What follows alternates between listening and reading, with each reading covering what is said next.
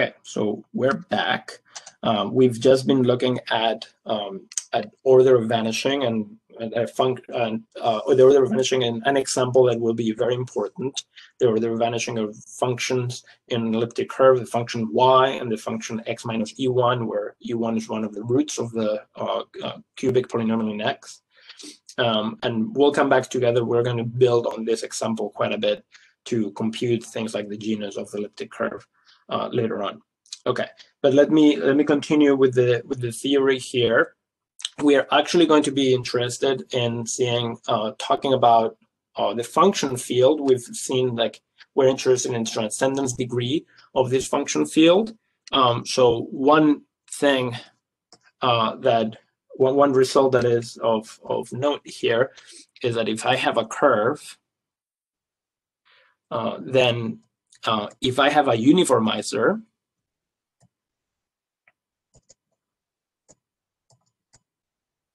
at a smooth point, P in C, then it turns out that the function field, you can, so if I adjoin to K, if I join the uniformizer, that is a function in the function field. So you might wonder, how far am I, once I have one uniformizer, to having the entire function field?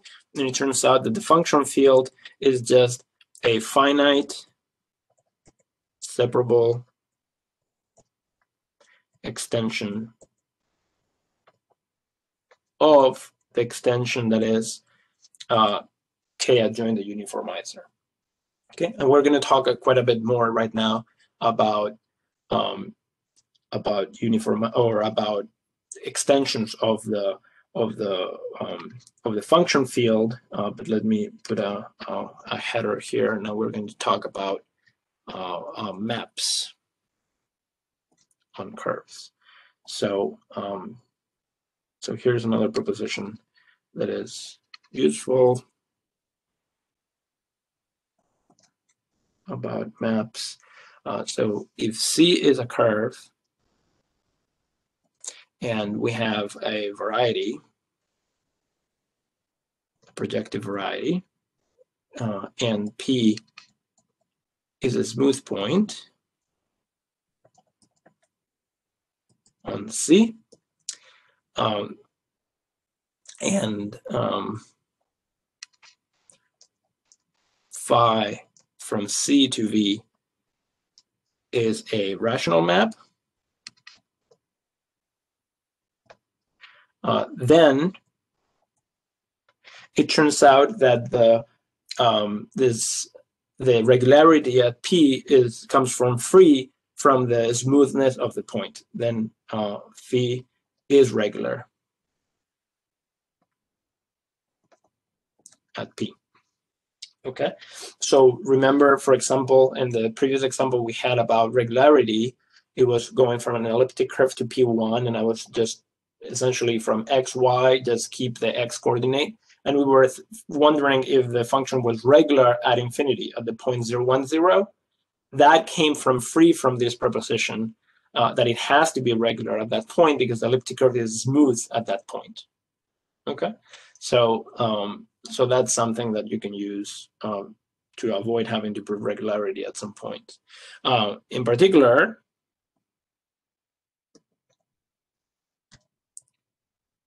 if C is smooth, so if it is smooth everywhere, then any such rational map is a morphism. Remember, the morphism means regular at all points. So if it is smooth at all points, then the maps are morphisms. Okay. Another important result about curves is that if you have a morphism of curves,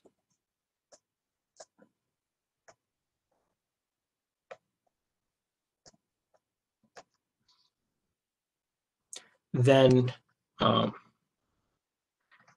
phi is either constant or surjective. Okay, so we are usually going to talk about non-constant curves, because then we have, well, non-constant curves are not that interesting anyways, and then we have a surjective map.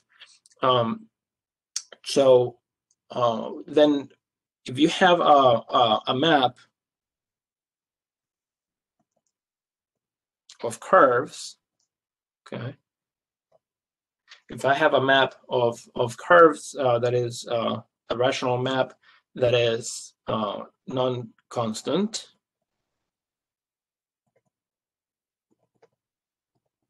and C1, C2, say that they're smooth, then we define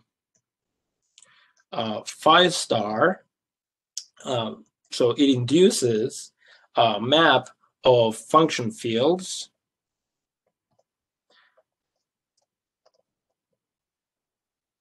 there's a map of function fields that sends f to what is phi star of f is just f composed with phi.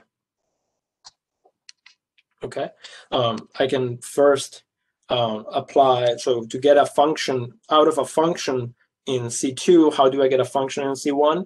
We'll take a point in C1, first use phi to send it to C2, and then apply the function f to that point. That gives you a function, but now there are functions on C1. And it turns out that this is an injection of function fields. Okay, these are fields, so it's not that difficult to prove injectivity. Just like we'll prove that it's actually a field homomorphism, and then check that the kernel has to be trivial. All right. So what about this function phi? So there are some properties of this function. Well, in particular, now you can think about the function field of C2 as, in quotes, since this is injective, through this phi star, we think about it as a subfield of the function field of C1. All right, and then we want to know what kind of, if this is a subfield, and then what are what's the degree of the extension of that? What is the degree? Let's see it. Let's see what this says. So here's a theorem.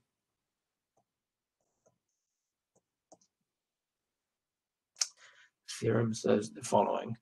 So let C1, C2 be curves, and phi to be non-constant. Then, first of all, the extension that you get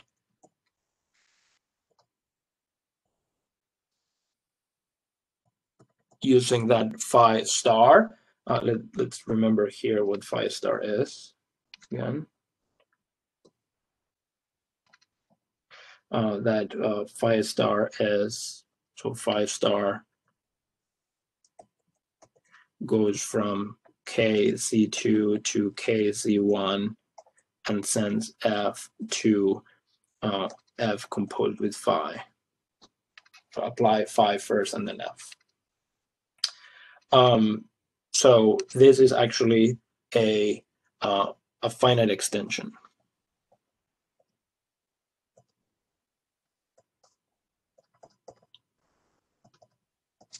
Okay, great.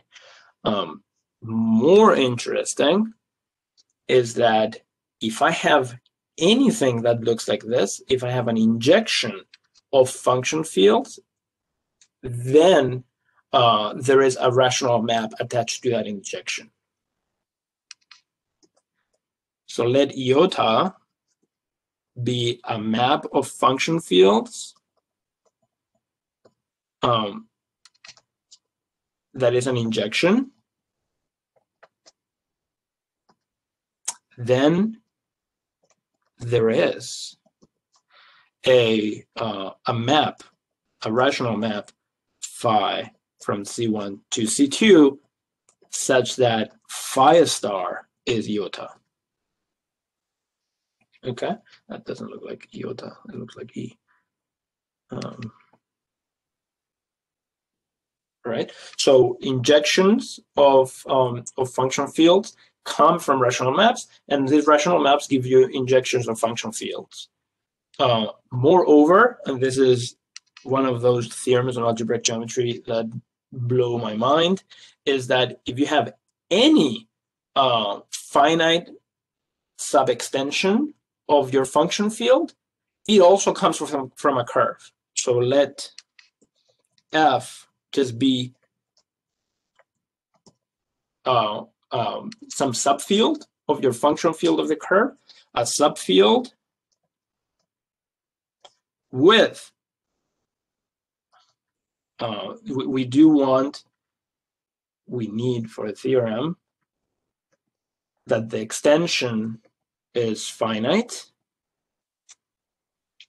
and it contains the base field, then there is a curve C prime over K that is smooth, unique up to isomorphism, and non-constant map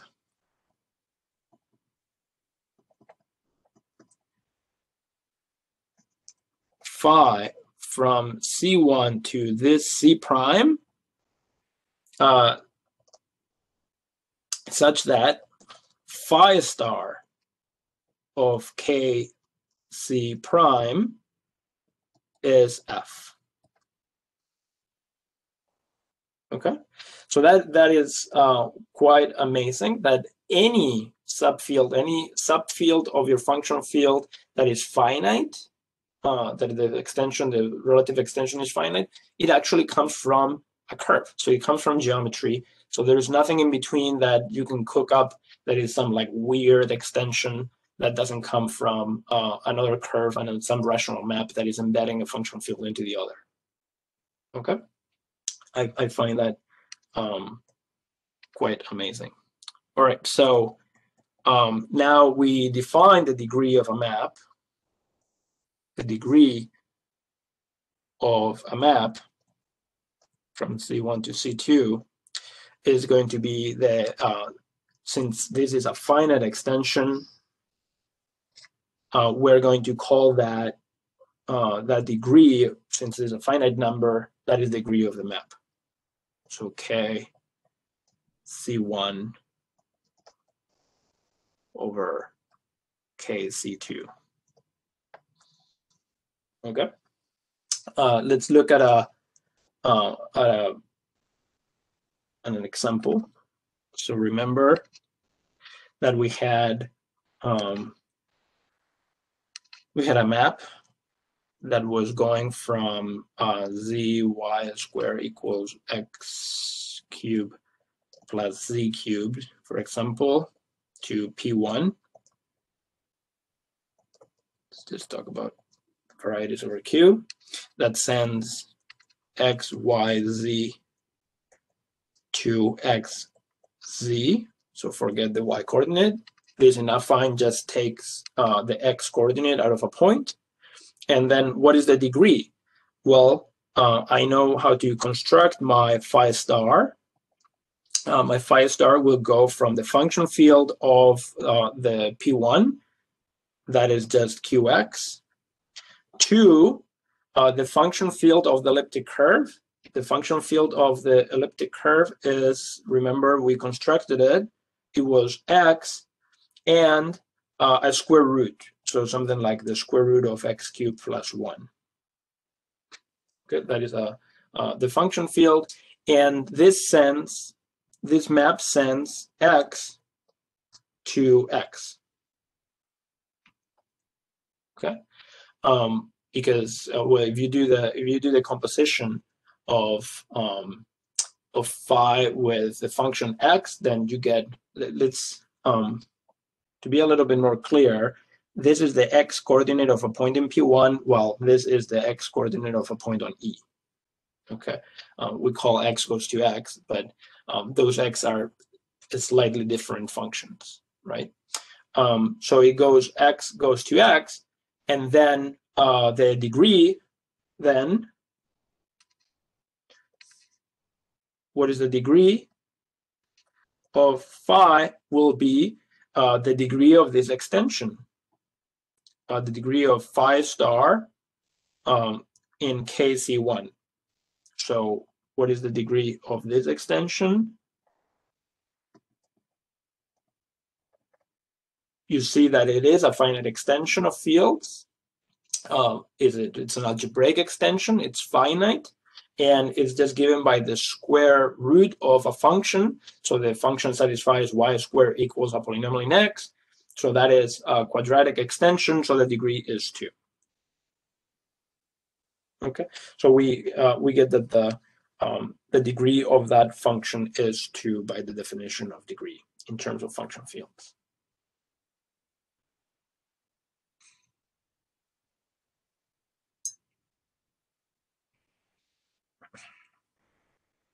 Okay, so let's continue. We say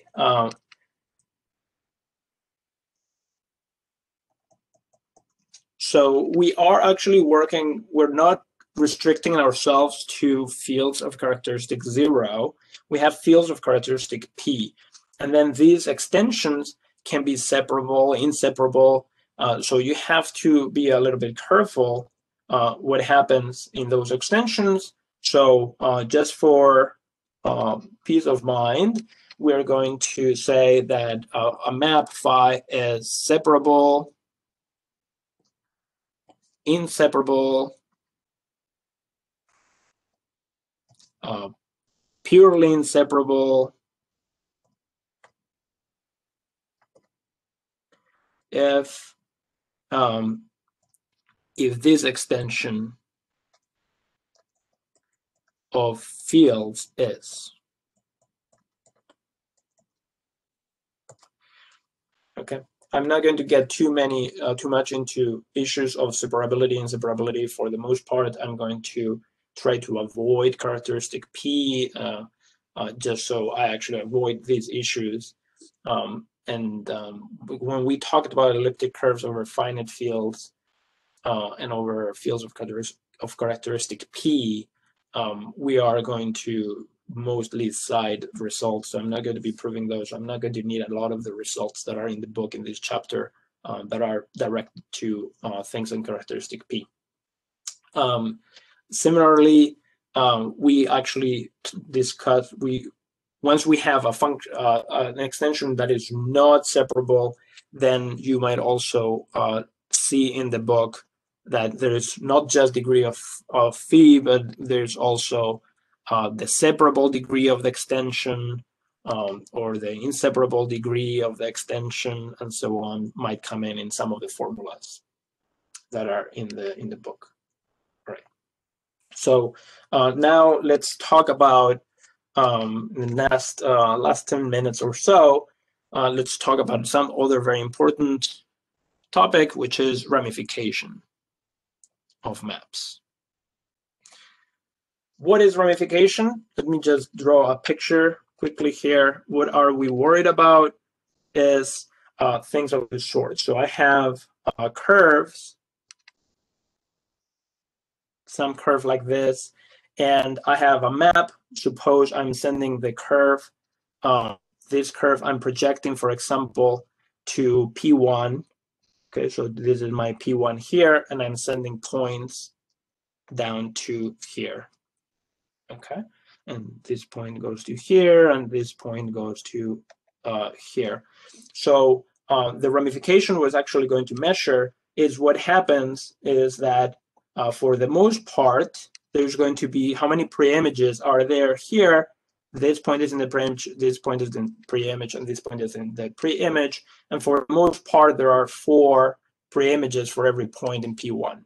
However, in some special points, so in here, or this point, this point is there, this point is there, and if I continue the graph, is it something went wrong because I only have 3 points above my point, right? So this point right here, there is some geometric feature that we want to identify right there. Even worse might be here. So if you go here, at this point, there's only 2 preimages. If I draw my points thick enough, there are 2 preimages right there. And also, I want to identify what happened at those points. Okay, so that is what ramification is going to measure. And for curves, so let's define these things. So what we're going to do is define a ramification index. So let phi from C1 to C2 be non-constant of a non-constant map of smooth curves, non-constant rational map. They're smooth, therefore amorphisms. I don't have to even say that. Let P be in C1, and we define the ramification index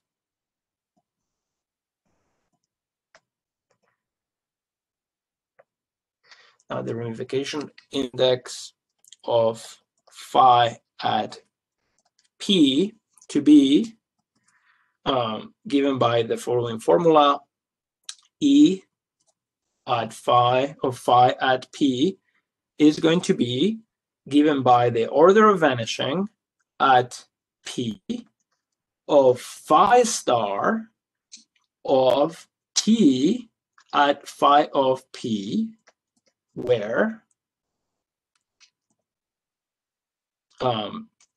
T phi of P is a uniformizer for the curve C2 at phi of P. Okay, so what is that measuring right here?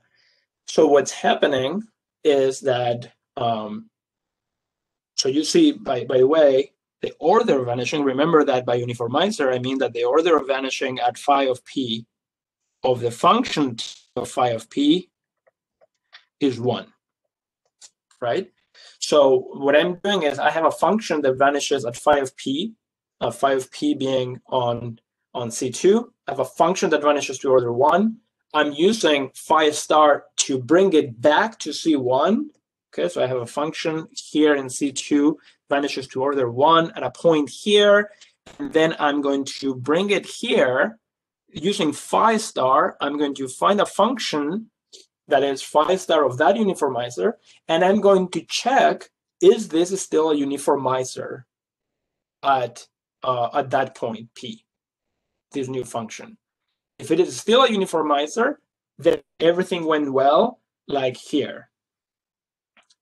But if it goes badly, then like in this point or that point or that point, I'm going to have that I've lost the fact that those are uniformizers. And the degree of vanishing now, that's going to give me the ramification. So there is some sort of like vanishing of order 2 there and some vanishing of order 2 there for that function now that that is going to tell me that something is going on. All right. We also say, we say that phi is unramified at P if E phi of P is 1 and ramified otherwise.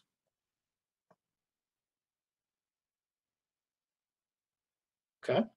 Ramified, at least from the Latin, means branching. And then you can see that that's what's happening here, that at that point, there's sort of like 2 different branches start for the curve, while here there's just sort of like the same branch happening, if you want to think it that way. Okay, and notice that the ramification is about points on the curve on top. So I'm really talking about, is there a ramification here? No. Is there a ramification here? Yes. Is there a ramification there? No. All right. So let me in the last 5 minutes, let's do an example of ramification, computing ramification for a curve.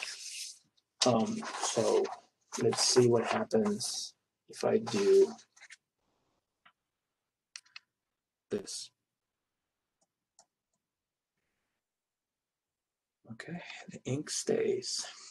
So let's take phi to be a map that goes from E to P1, where E here is given by zy squared equals x cubed plus z cubed. Okay, so I have this elliptic curve, and I'm going to send it to I'm just going to take the map we had before that sends a point to its x coordinate. Okay, let's look at the picture and see where the trouble might be. So this curve looks like there is a point -1 at -1. So well, let's look at it in affine this y squared equals x cubed plus 1. So there is a -1, 0 is a point. So it goes like this. Okay. And what the map is doing is just taking a point and take the x coordinate. So you see that those points seem completely fine. And if there is a problem, it's going to happen here, that there is one point above that point in the x coordinate. So let's see exactly what's happening at -1, 0, 1. So what is the ramification at P, which is -1, 0, 1? Okay, so first of all, what is phi of P is -1, 1. Okay, so I need a uniformizer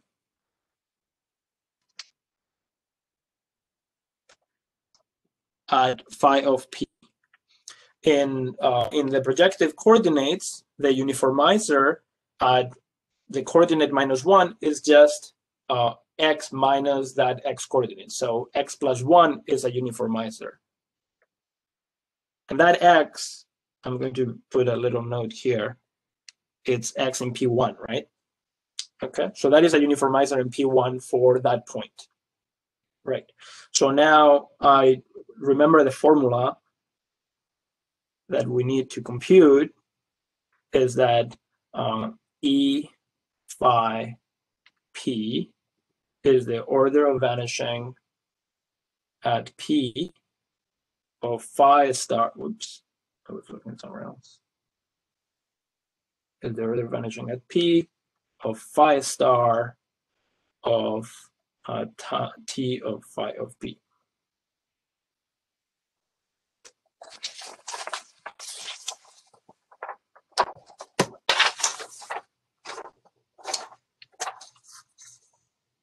Okay, so now what does phi star do?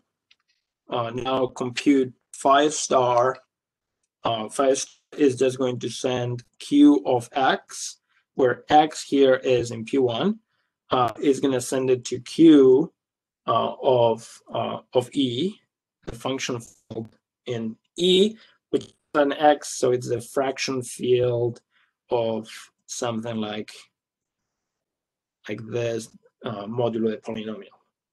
Okay, so what it does is that phi star of x plus 1 is going to be sending x is sent to x.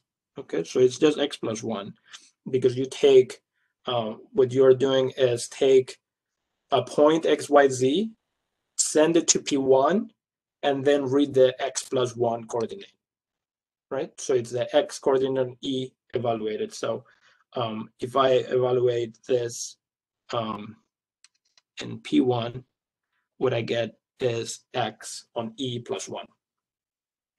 All right. What is the order of vanishing? The order of vanishing at P of xe plus 1. That is one of the functions that we just computed. Remember when we did the order of vanishing of x minus E1z? Here, E1 is one of those. This is x plus 1 times something in the complex numbers. But one of the roots is E1 is minus 1. So we actually have computed what happens at that point. And to a little bit of a surprise, the order of vanishing is 2, not 1. Okay. And that tells you then that the ramification index of phi at P is supposed to be up here, P. What a mess. The ramification index of phi at P is 2. Is the order at P of phi star evaluated at T of phi of P, and it turns out it's not 1, it's 2. So therefore, it is ramified at that point. Okay. I will stop here, and then in the next class, next video, we'll do the same thing, but for the point at infinity, and see what's happening at infinity. Is not entirely clear from the picture, at least in this chart, is not clear, is there ramification at infinity or not? So what we're going to do is sort of flip the omelet here and look at the point at infinity and see what is happening exactly there in that map. And we're going to do that algebraically, but you can do a geometric picture that I also would tell you that actually there is also a ramification at infinity of index 2. So until next time.